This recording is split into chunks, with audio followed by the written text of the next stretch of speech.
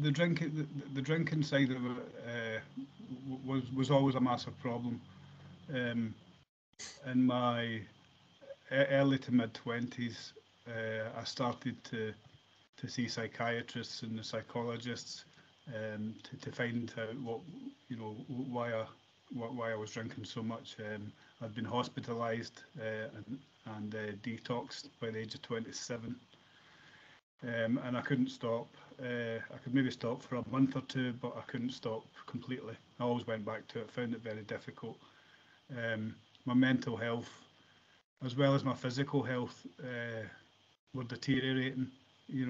As the years went on. By the time I was in my 40s, I was having cirrhosis of the liver and being hospitalised quite regularly as a result of drinking.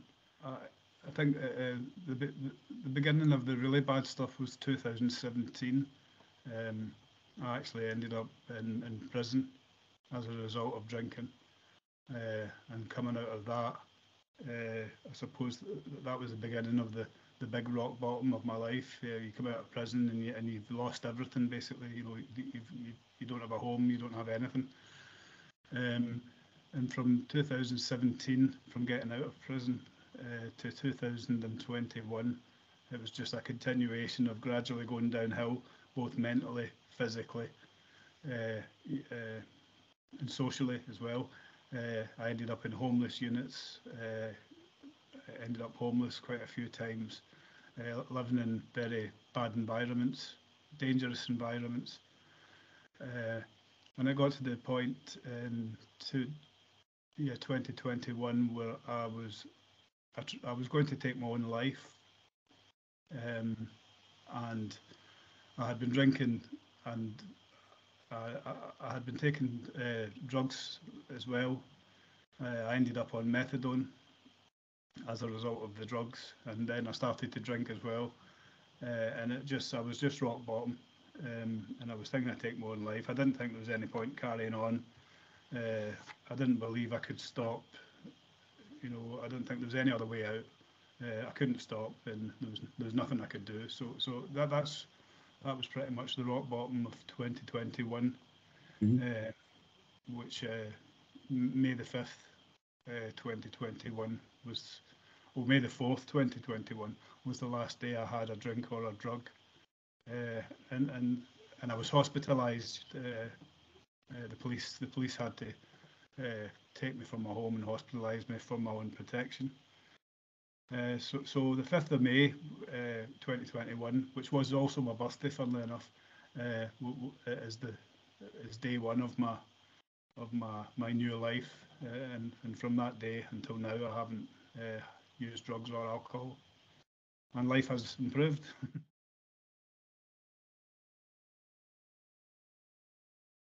Well, it was actually a year after I had moved down. I was talking to some people I knew, and they just mentioned that they were going to the bowls club that day, and I said, oh, the bowls. I was brought up with bowls.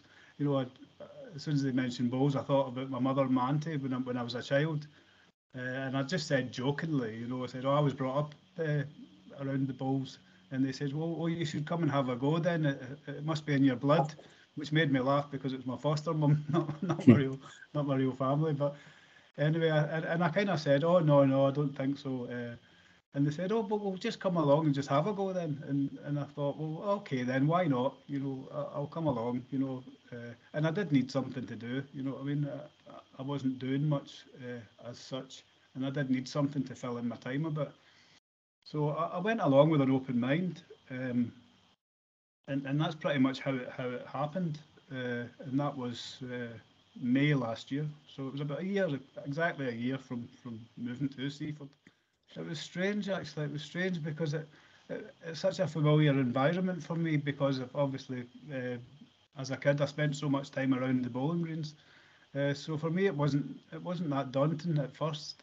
I suppose the only daunting thing was I suffered a bit from, well, I suffered quite a lot from social anxiety and things like that, and being in groups of people and all that sort of stuff. But as soon as I got on the green and through the first couple of balls, I felt really good. And it wasn't really how I felt. It was because the people who were having the roll up with me, they said straight away, "You're a natural," and I thought, really? They said, "Well, your delivery is just so smooth. It's as if you've played before." And I thought, well, I haven't played before, but maybe because I watched so many people bowling when I was young, I just knew instinctively. I knew how to throw how the people I was bowling with. They seemed quite complimentary, and I wasn't used to having anyone give me compliments about many things. So that really encouraged me, and I liked it. And I liked the fact that somebody says, "Oh, you're quite good at this." So that straight away, gave me encouragement, and I pretty much wanted to join straight away.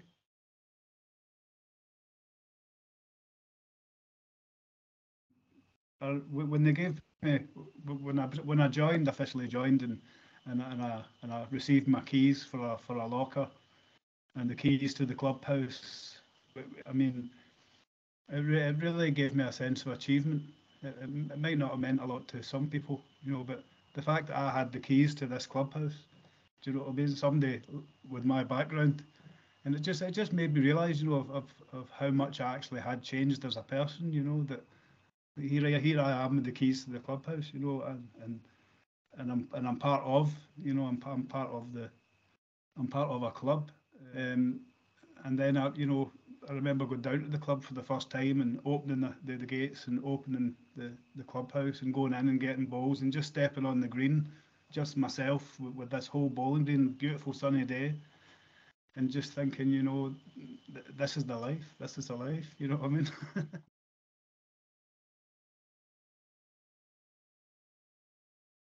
Yeah.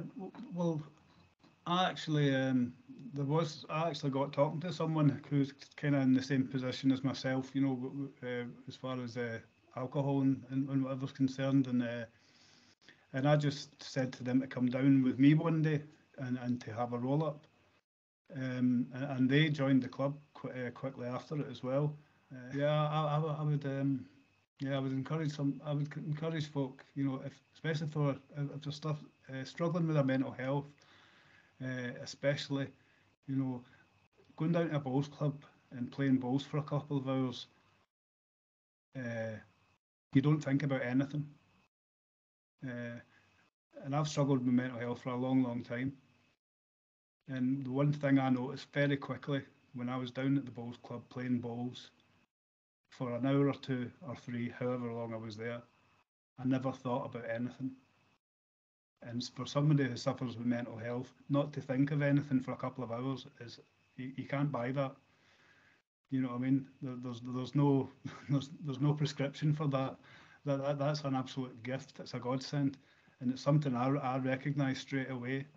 Was when I was going down the bowls club, I was coming away and I would think to myself, I haven't thought about anything.